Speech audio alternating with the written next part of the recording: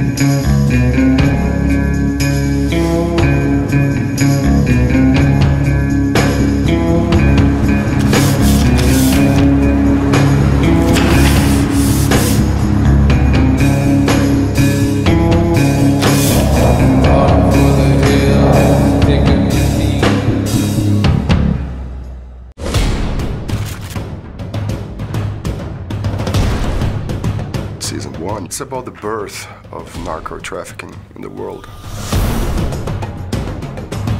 We're telling the story of cocaine from inception to the present and dealing with the real people. Our way in to this world is through these two DEA agents, Steve Murphy and Javier Peña. Peña and Murphy are real characters.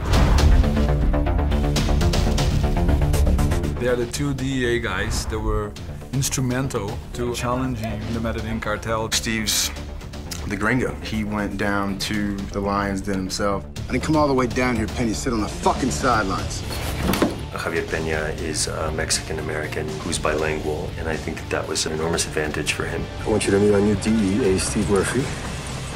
Carne fresca. It's a historical fact that Pablo Escobar and the Medellin cartel were responsible for the inflow of cocaine into America and Europe. So I actually didn't choose to begin it with Escobar.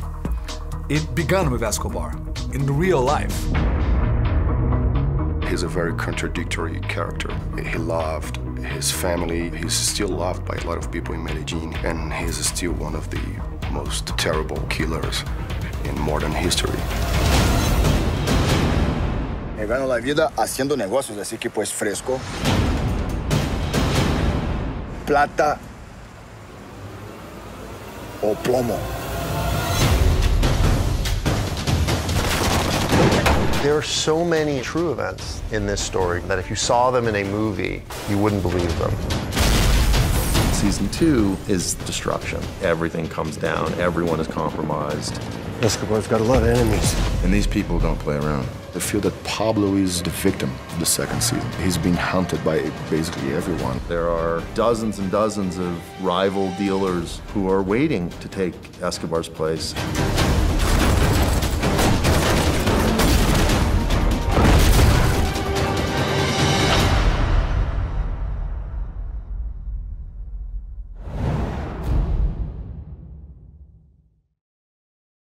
So, are you a big movie fan? Well, I've got some interesting movie facts for you.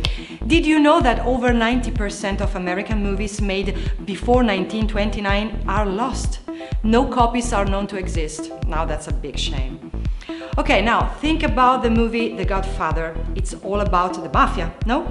Well, the word mafia is never mentioned in the film because the actual mafia demanded it. This next one is really interesting. Did you know that Pulp Fiction, Forrest Gump, The Shawshank Redemption and the re-release of Jurassic Park were all in theaters at the same time in October of 1994?